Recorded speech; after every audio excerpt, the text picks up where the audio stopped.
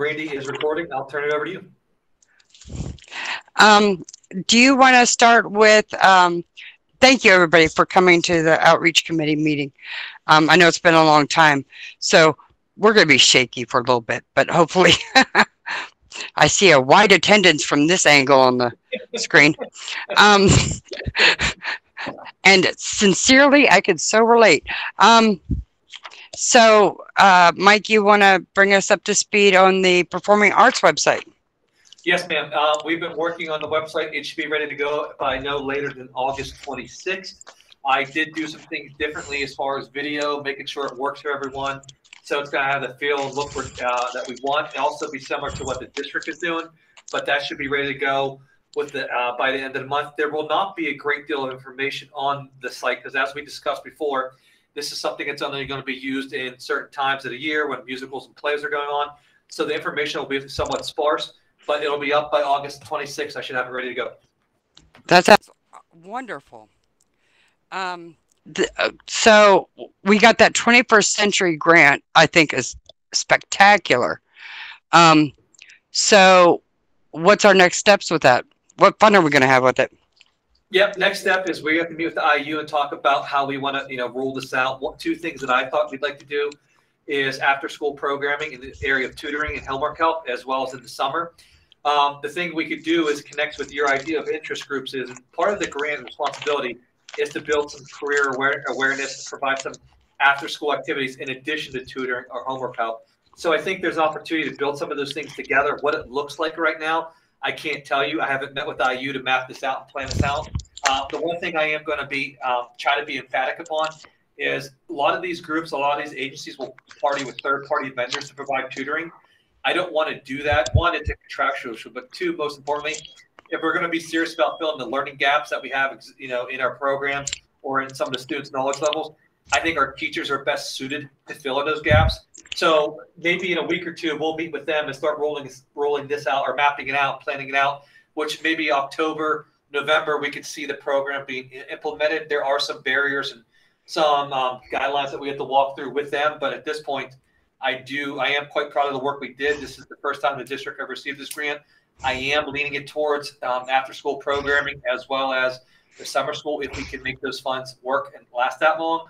And there will be a combination of, like I said, the tutoring, but also the fun activities where outside speakers, kind of connecting to your interest groups can come in and work with their kids. We're not there yet, but we'll work there and try to get it done as fast as we can. Can I suggest that we reach out to the library as well? Because there could be a space there that we could do some of these groups as well. Yeah. And yep. I think, and they're looking to try and get more of an outreach into the community as well. And I think that would, if we combine IU, us, and the library, I think it's a trifecta of wonderfulness. But yeah, I'm enthusiastic.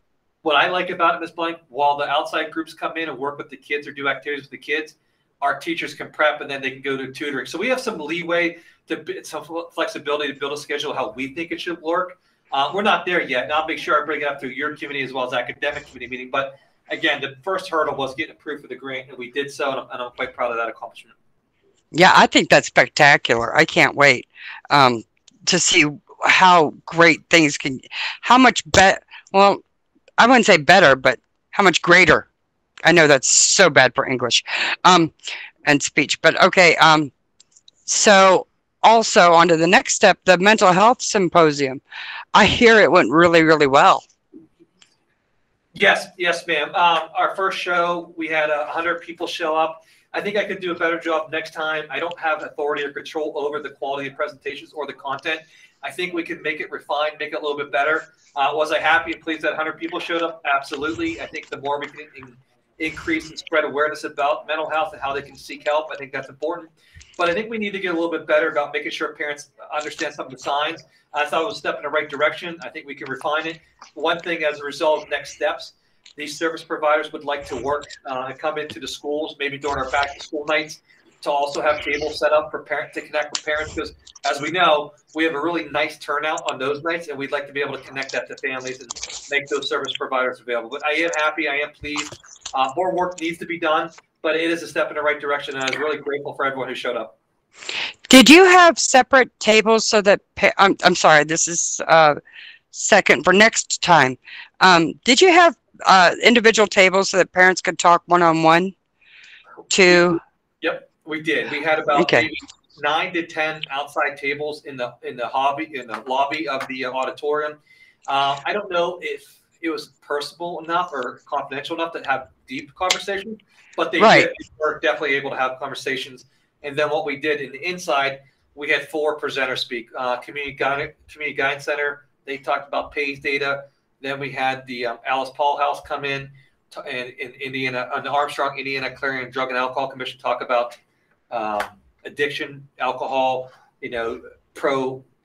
antisocial, risky behavior. And then we ended the night with the Community Guidance Center come in and talk about what they do as open door crisis. And then after that was the QPR, the question, persuade, and response. So I think it was a good start. I think we need to refine it, but I was very appreciative of the fact that we did have 100 people show up. That's wonderful. I mean, the fact that we had so many more show up than we were expecting is a very good sign. Yeah, and especially in August, Wednesday in August. I mean, our parents are involved in a lot of things, so are our kids. But look, we have a lot of great parents, and this is a very sensitive subject. And what we didn't want to do is beat it over people's head or make judgments about anyone. All we wanted to do is provide the outlets for them, and we did so. Yeah, it sounded wonderful. I'm sorry I couldn't make it. But things were not exactly flowing on my end. So are we thinking about next year around the same time? Well, I think what we're going to do this year, after this week, I am going to try to sit down with these service providers. And like I said earlier, bring them to our back to school nights. Now, I don't know what that looks like. I don't know if it's just going to be table set up where the parents walk in, they could see some information and talk to service providers, or if we want to have special sessions for parents. I'm thinking the former rather than later, only because when you do back to school nights, parents are on a tight schedule to meet their kids' teachers. And I don't know if they want to stay 3-4 hours. So we have to kick that out. But I did promise the service providers where after we kind of got school started here on Wednesday, I'd reach out to them and we'd have another follow-up meeting as a result.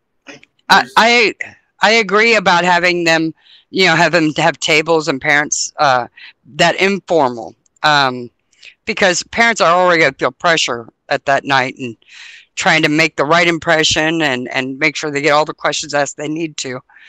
The informal setting would be just much more productive, I think. Yeah, Tammy, I was just going to say something kind of similar to that. Is I think there's 2 levels that this needs to operate on. One is general information for the community at large, and the other is parents. Some parents already know they have a troubled child. And those are the parents, if you have a table and they need some resources at that time, that there's a place they can go and it's more directed at them.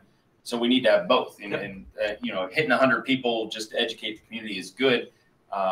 Continuing to offer specific information for parents who know that they're in trouble, that know that their kids need help is very important.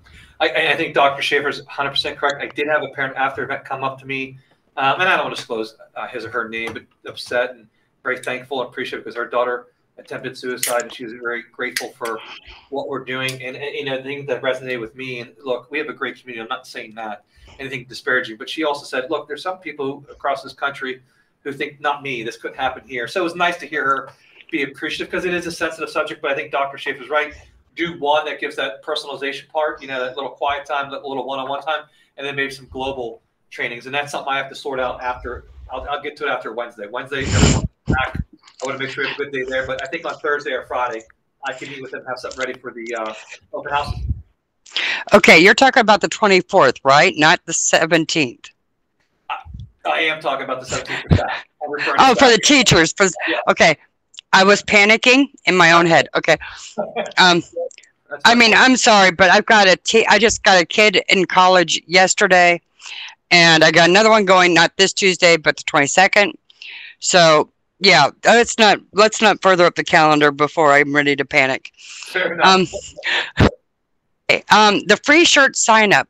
I think that's, I saw a little bit of that the other day when I went onto the ISD website to make sure when classes started for one of my kids' friends. And I saw the free shirt sign up, and I'm just like, oh, this is awesome. Do you want to sign up for it? She goes, what does it look like? I'm like, it's bright neon green with pink flashes whenever you move. So she knew I was kidding, but I think a mock-up next to the announcement would be a good thing, and I don't know that many people know about it yet, so we should. Huh? What I could do is it's on the form that people complete. There is a mock-up on it in the header of the form. I could easily add it to the website, and if you go to show all news. Mm-hmm. Okay. It should be the first thing that pops up under that. Okay. Yeah, because I don't know, because when I first clicked on it, I didn't click on the form because I didn't want to fill it out without a permission. It didn't immediately show what the shirt would look like. So I was, she's like, no, I don't want to even, no, don't worry about it. I'm sitting there going, okay, maybe if we had an image of this shirt, you know, next to the idea of the form, it wouldn't take that much to add the image to it. Maybe that might increase some of the foot traffic to it. Yeah, I can. There is a shirt on the example of the form, but let me add it to the news story, and I can do that for Buildings and Grounds because I don't offer much during Buildings and Grounds. Right? Oh yeah, you're just absolutely silent through most of these committee meetings. We got to get you to open up. Okay, so we already touched on to interest groups, which kind of tied into number 7, which is the business outreach, because we wanted to get some. We had talked at one point about having businesses have signs in their doors or whatever. I don't think we did much more than that after we got the lapel pins. What we did. So, yep, we have the lapel pins. We gave out Mark Hilliard, work with Mark Hilliard at Chamber of Commerce. He's dispersing the yard signs that we order and the business signs. He has those, and he would take care of those.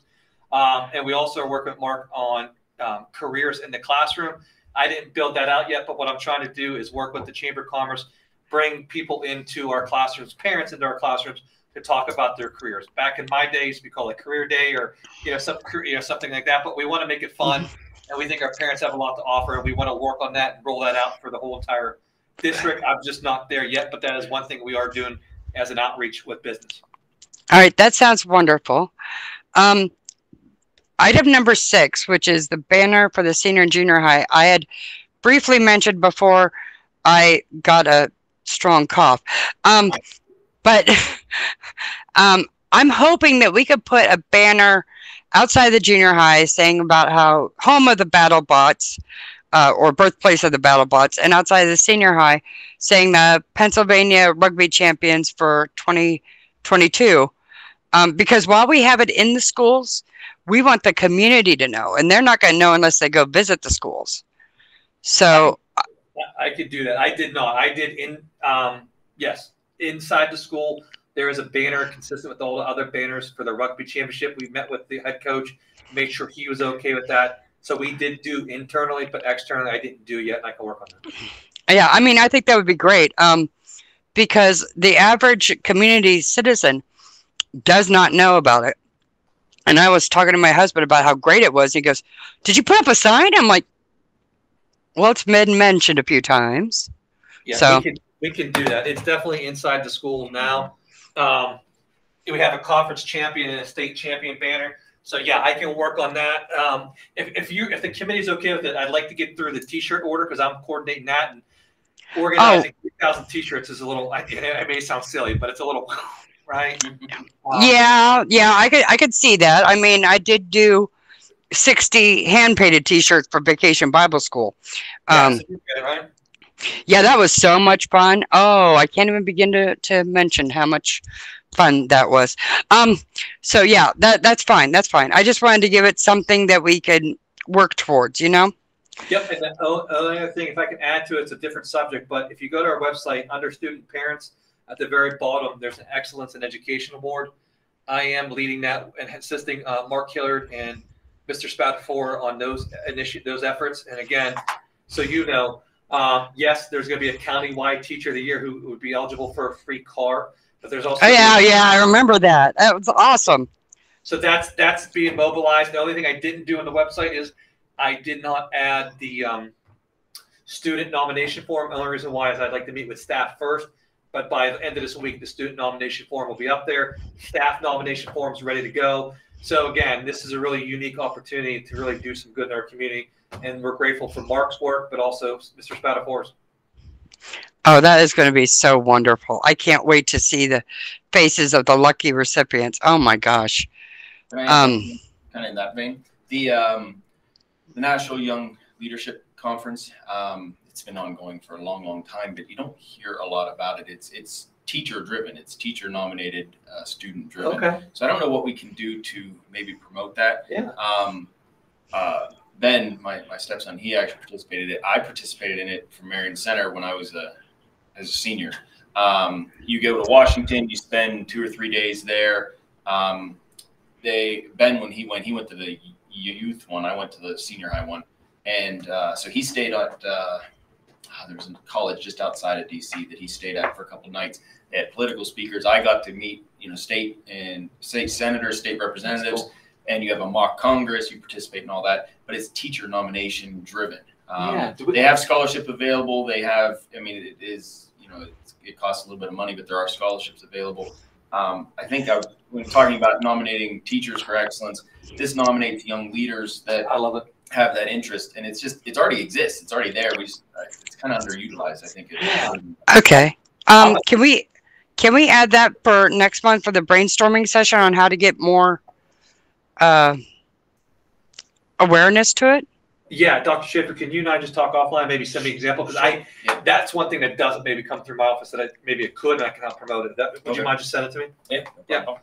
And that sounds wonderful. I mean, I remember when I was younger, it was the FBLA that I got into, that got to go to Seven Springs for a conference, but I like his conference better. Oh my goodness, yes. And then the only other thing with the business outreach and the excellence education, we will do a monthly county-wide promotion of those students, as well as each individual school will do a monthly wide promotion of their student. So you're going to see it both from a county perspective and a local perspective promoting this, because the one thing that I have to commend Mark and CJ for is it was for every kid, right? So we're looking at growth. We're looking at community service. We're looking at those leadership intangibles. But it allows a kid who made a mistake earlier to have a chance to regroup and earn this recognition. So I thought it was a very nice job what they did, and we'll be doing our part to promote it. Oh, that sounds wonderful. It really does. Okay, I think that's about the end of the outreach stuff. I did have an idea that I didn't put on the agenda, but luckily I have 10 minutes before building and ground starts to get, kind of annoyed with me. But you know how we had been talking about a squirrel obstacle course or competitions between the schools? Yeah. What if we did a school-wide, say, the junior high came up with the designs and the plans for a squirrel obstacle course kind of thing, and the senior high would have to implement it, and it'd be a coordinated effort between the schools kind of thing? Yeah. I don't. The one thing we'd have to talk to tech ed department, but if it's okay with you and Dr. Schaefer, I have the leadership, IHS leadership coming to a future board meeting, talk about some of the things they want to do, and maybe we could bring it up to them as well, if that's okay with you. Oh, that sounds great. I just started thinking, having the junior high compete against the senior high really wouldn't be all that productive. But if they had a coordinated effort and they were getting graded on their architectural plans or whatever, and graded on how well they implemented the plans, or if they just did it for fun, I just thought that would be an idea. So. Yeah, we definitely could do that. Last thing I have, before we use all our time, is the committee okay? As you know, I'm on the board with United Way. As you know, we participate in Turkey-thon, and they have invested a lot into evidence-based program in school. The one thing that we are going to do is meet with staff, but also meet with students about how they can do different campaigns. And one thing we were thinking about, maybe at a football game, we do a change collection, help donate to the United Way drive. I don't see a problem with it. I'll fill out the appropriate paperwork, but I just want to make sure the committee was okay with that. Oh no, that sounds great to me. Okay, good. So those are all mine. I'll add the shirt mock-up, like you said. I'll make sure we consider the library when it comes time to looking at rolling out the 21st Century Grant, and I'll fine tune the mental health providers during back to school nights here in September. All right, sounds great. Is there anything else you need from me, Dr. Schaefer or Ms. Blank? No, actually, I'm good. I'm actually happy to be still participating in the meetings right now. So I'm good. Thank you. Okay. The only thing I can ask then before we adjourn, if you could help reiterate and communicate to our families the need to complete the survey, because right now I got about 2,000 responses. We're in a very nice spot, but the window does close on the 19th, and I plan on ordering an extra 200 or 300 shirts just for those who may not order or do transfers in. Right. One thing I think you, Dr. Schaefer, need to be aware of is our enrollment's growing. We see an increase in our elementary school, about 30 or 50 kids than last year, which is a good thing. Wow. We're navigating those water staffing wise. We're okay right now. But my point to you is I think I may miss some people who are new to the district in my communication, and we have to plan for that contingency. That's why I'm ordering extra shirts in case you're wondering. Yeah, I will help get the word out as much as possible. Okay. So thank you very much. That's all I have. Dr. Schaefer, Ms. Blank, anything else you need from me? No, I'm good. Thank you. All right, I'm going to end this meeting then, Ms. Blank, and I'll see you here in 8 minutes. All right. See ya. Bye.